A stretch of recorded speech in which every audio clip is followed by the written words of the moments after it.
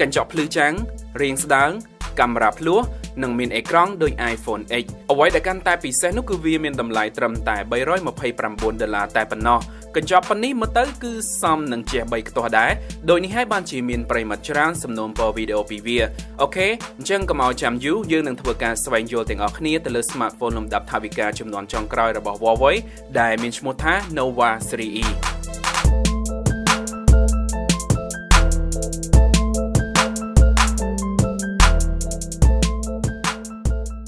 Nova 3E ឬ P20 Lite យើងអាចហៅវាបានដូចគ្នាគ្រាន់តែនៅស្រុកយើង Huawei កំណត់ហៅថា Nova Series E តែច្បាស់បំផុតនោះគឺនៅពេលដែលដោតចូល PC វានឹងលោតឈ្មោះថា P20 Lite Series E ចេញលក់មាន3ពណ៌គឺផ្កាឈូកខ្មៅនិងខៀវវានឹងមានគីឡូមេពីរគ្រឿងទៀតដែលខ្ញុំនឹងធ្វើការបង្ហាញតាមក្រោយគឺ P20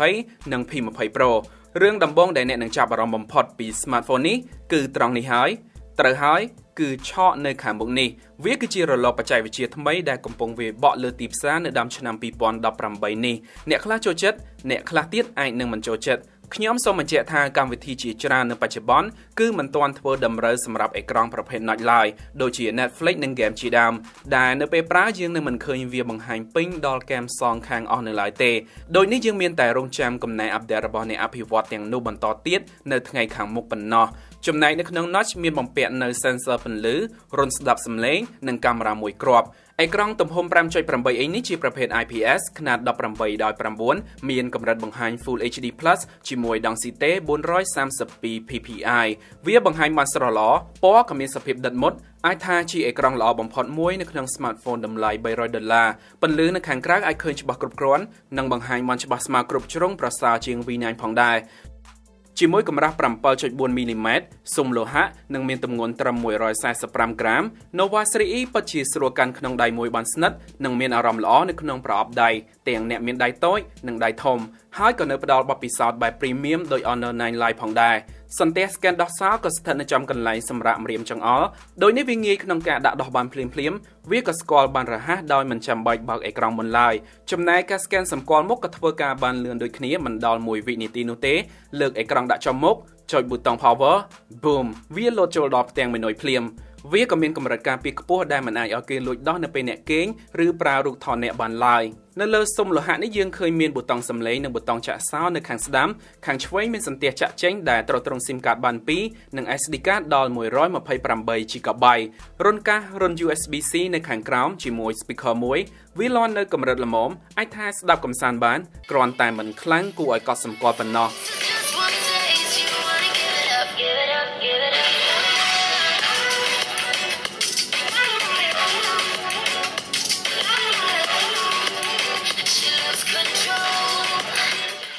ត្រឹម$300យើងអាចស្មានដឹងមុនហើយថាកាមេរ៉ានិងកម្លាំងម៉ាស៊ីនគឺមិនអាចលោតដល់លំដាប់ smartphone កម្រិតខ្ពស់បានឡើយដោយ Series E ប្រើបន្ទះ chip Kirin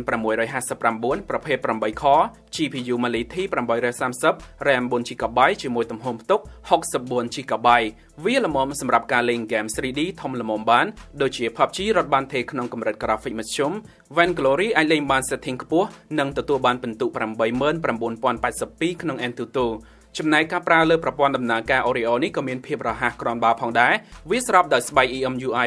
8.0 ដែលមានបទពិសោធន៍ប្រើប្រាស់ច្រើនស្រដៀងទៅនឹង P20 បងរបស់វាកម្មវិធីចុចចូលបានលឿនការបើកកម្មវិធី2អាចប្រើចែកអេក្រង់បានល្អជាមួយកម្ដៅក៏មិនឡើងគួរឲ្យកត់សម្គាល់ដែរនៅពេលប្រើក្នុងរយៈពេលយូរចំពោះថាមពលថ្ម 3000 មីលីអាំពែនៅក្នុង smartphone ស្ដើងនេះគឺធ្វើបានល្អទៅលើការរក្សាជីវិតដល់2ថ្ងៃសម្រាប់ការប្រើបែបទូទៅលើអេក្រង់ជាប់របស់ខ្ញុំដូចជាថតរូបភាពច្រើន Facebook ក៏ដូចជា YouTube វាអាចស៊ូបាន4ម៉ោង5នាទីនិងនៅសល់ថ្ម 4% បន្ថែមហើយវាក៏អាចសាកចូលវិញបានរហ័សផងដែរតាមដុំសាក Quick Charge ដែលបន្ថែមក្នុងប្រអប់ Huawei ប្រើ lens ដែលកែច្នៃផ្ទាល់ខ្លួនសម្រាប់ប្រើលើ Nova Series E នេះ16 megapixel និង 2 megapixel សម្រាប់ជំនួយបន្ថែមទៅលើការថតមុខងារ wide aperture និង portrait វាធ្វើបានគួរសមទៅលើកម្រិតផុសនិងព្រាលតែផ្ទៃដែលមានទេសភាពដូចជាដើមឈើនិងផ្កាវាកាត់នៅមិនទាន់ដាច់ត្រូវដូច P20 ឡើយតែបើសិនជាយើងស្វែងរកផ្ទៃស្រឡះវាអាចជួយឲ្យការកណនាស្នាមត្រេមានសភាពត្រឹមត្រូវច្រើនទៅលើការថតរូបភាពបែបទេសភាពឬវត្ថុវាផ្ដិតយកពណ៌បានស្អាតនិងមានកម្រិតម៉ត់ទទួលយកបានមានល្បឿនចាប់ចំណុចលឿនហើយក៏ process បានលឿនផងដែរ ចំណាយប្លង់ពន្លឺទាបឬនៅពេលយប់វារៀងពិបាកបន្តិចក្នុងការធ្វើឲ្យរូបភាពភ្លឺដោយមិនមានក្របអុចនិងស្នាមព្រាកបែបគំនូរ Nova Series E អាចថតវីដេអូកម្រិត Full HD ល្បឿន30 frame និងភ្ជាប់មកជាមួយមុខងារច្រើនដែលមិនងាយរកមានលើ smartphone លំដាប់ថវិកាដទៃនោះទេមុខងារ Pro Mode នៅតែមានប្រយោជន៍និងប្រើបានពេញដៃសម្រាប់អ្នកដែលចូលចិត្តឆ្កឹះឆ្កៀលប្លង់បន្ថែមហើយវាក៏មានមុខងារ AR Lens ថ្មីដែលអាចបដូរផ្ទៃ background បានច្រើនហើយក៏សម្បូរ sticker ស្អាតៗអមមកជាមួយសំឡេងទៀតផង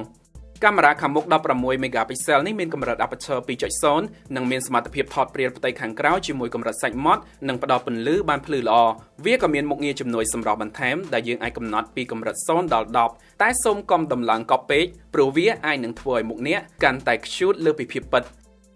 អញ្ចឹងនេះគឺជា Nova Series E វាស្រស់ស្អាតស្ដាងនិងផលិតមកជាមួយសារធាតុមានតម្លៃសម្រាប់តម្លៃខ្ទង់$320កញ្ចប់ប៉ុណ្នេះគឺសមរម្យហើយចំពោះ smartphone ដែលមានកាមេរ៉ាភ្លោះអេក្រង់លាត cam ថ្មីប្រព័ន្ធដំណើរការសម្បូរបែបចុងក្រោយក៏ដូចជាកម្លាំងថ្មល្អល្បឿនល្មមអូសហ្គេមធំបាននិងមានកាមេរ៉ាមុខដែលអាចថត selfie បានស្រស់និងព្រាតផ្ទៃខាងក្រោយផងដែរវាគឺជា smartphone ដែលខ្ញុំងាយស្រួលណែនាំទៅដល់អ្នកដែលមានលុយត្រឹម$300ទិញបាននៅវីដេអូក្រោយខ្ញុំនឹងយកបងរបស់វាពីរគ្រឿងទៀតមកបង្ហាញគឺ P20 និង P20 Pro ដែលមានកាមេរ៉ាក្រោយ3ដោយនេះដើម្បីកុំឲ្យខកខាននិងចង់ទទួលបានដំណឹងវីដេអូលោតដល់ទូរស័ព្ទអ្នកមុនគេអ្នកអាចចុច Sub និងដាក់កណ្ដឹងបន្ថែមបានអរគុណសម្រាប់ការទស្សនាហើយខ្ញុំនឹងជួបអ្នកទាំងអស់គ្នានៅវីដេអូក្រោយទៀត